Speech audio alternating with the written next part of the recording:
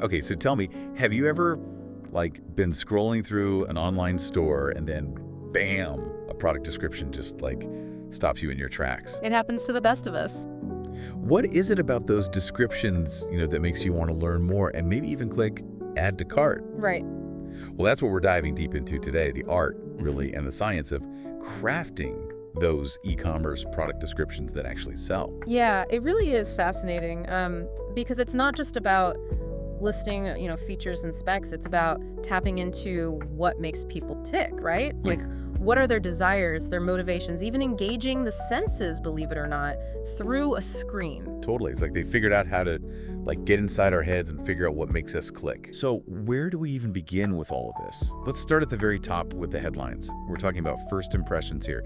Just a matter of seconds to grab someone's attention. Yeah, you've got just a few seconds. A strong headline, it needs to convey the product's benefit, that special something, and it has to make the reader, curious enough to click that read more. So instead of a boring headline like high performance running shoes, which you see everywhere, Right. you might see something like, Elevate your run.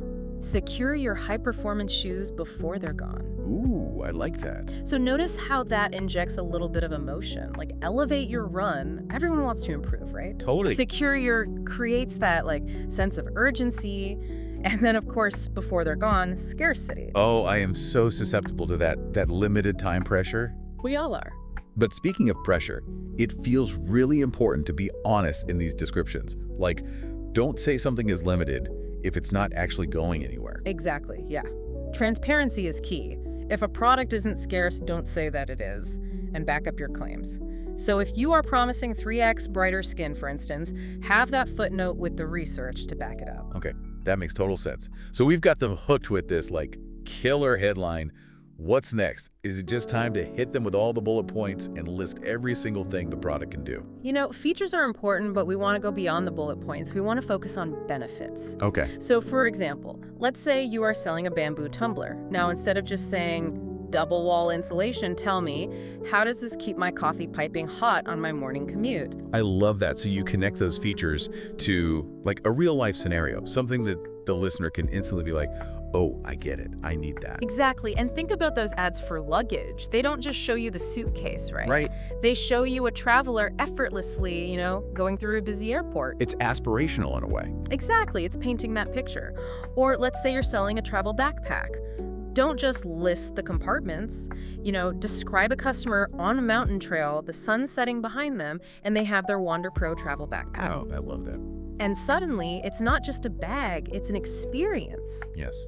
This reminds me of those perfume ads, where you're not just buying a scent, you're buying a mood. Totally. You're buying a whole feeling, an aspiration. And you're not just buying a travel backpack, you're buying adventure. That's a great comparison. It is like that with any product, really. Yeah. It's about weaving that narrative, helping your audience connect with it on a deeper level so they can really start to imagine themselves in that story and experiencing those benefits. Oh, I love that. Storytelling, I'm here for it.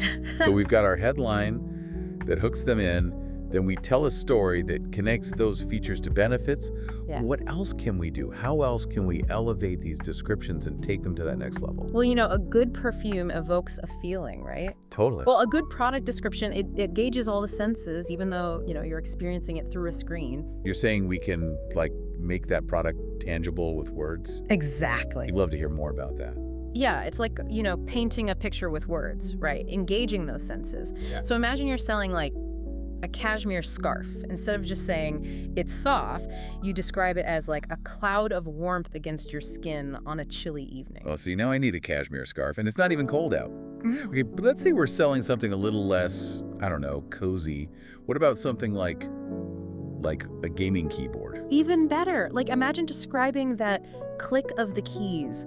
Feel the smooth, matte keys under your fingers, the cool metal frame, the subtle hum of the mechanical switches. Oh, I like that. And suddenly they can practically feel themselves sitting there at that computer, ready to dominate the game. You've taken something, maybe ordinary and made it an experience. That's so true. I'm starting to really see how much thought goes into crafting these descriptions. It's really like an art form when you think about it.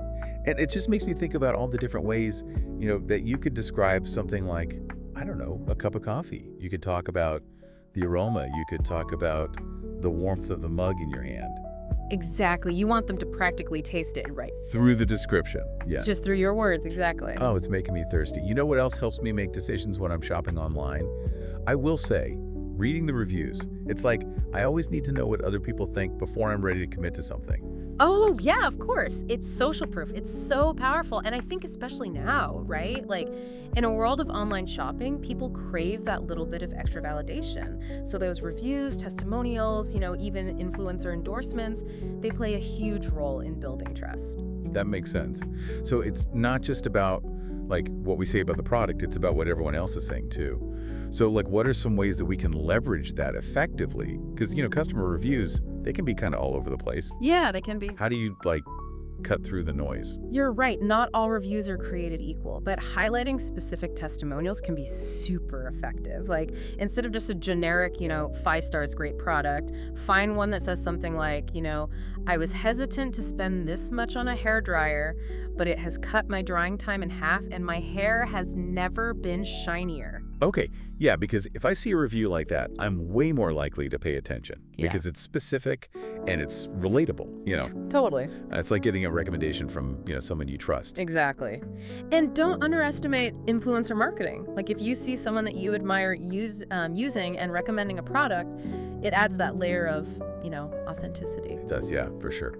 Okay, so we've got incorporating those like really detailed, glowing reviews, maybe getting an influencer or two on board. What else should we keep in mind when it comes to this whole like social proof element? I was just thinking, don't forget about all those visual platforms like Instagram, TikTok, where you can actually see the product in action, right? Oh, absolutely. Like, a picture's worth 1,000 words, right? And a video, even more. User-generated content is gold too. Encourage customers to share their experiences and, feature those real stories. Yeah, like we're building a whole like ecosystem of trust around this product. Exactly. Okay, so we've covered a lot of ground here, from like crafting that really captivating headline to leveraging social proof, weaving in those sensory details. Like, it's almost overwhelming. So where do you even start? What's like the most important thing for our listeners to like remember out of all of this? Yeah, the key takeaway here is like, it's not just, you do it once and you're done, you write it and you're good to go. You've got to be willing to like test and, iterate, see what resonates with your audience. So it's not like you write the perfect product description and then like kick back and watch the sales roll in. I wish. The truth is it's an ongoing process. You have to pay attention to your data. Like, do certain words lead to more clicks? Are people like dropping off at a certain point in the description? And that's where A/B testing comes in. Okay, A/B testing. Break that down for me. I've heard it, but... Yeah, it's actually much simpler than it sounds. Basically, you're creating like 2 versions of something. In this case, maybe it's like 2 different headlines or 2 different descriptions, and then you're showing it to, different segments of your audience, and you track to see which one performs better. Oh, interesting. So it's like a real-time experiment to see what's really resonating. So you might test a headline like, the ultimate coffee mug. Right. Against like, never drank lukewarm coffee again. Exactly. And see which one gets more clicks. There you go, yeah. So you're constantly learning and you're refining based on that data. It's all about optimization. Like those running shoes, you got to elevate your game. I like it. So it's like you said, this mix of art and science. We've got the creative storytelling, the sensory language, but then we've also got this like data-driven approach to really like fine-tune it. Totally. And don't forget, a little bit of curiosity goes a long way. You don't have to say everything in the product description. Leave them wanting to, explore a little further. A little mystery never hurt anyone, right? Exactly. Yeah. Well, listeners, there you have it. The secret sauce to crafting those e-commerce product descriptions that really sell compelling storytelling, sensory details, social proof, and a dash of that data analysis. Now go forth and transform your product descriptions from bland to bam. Happy selling, everyone.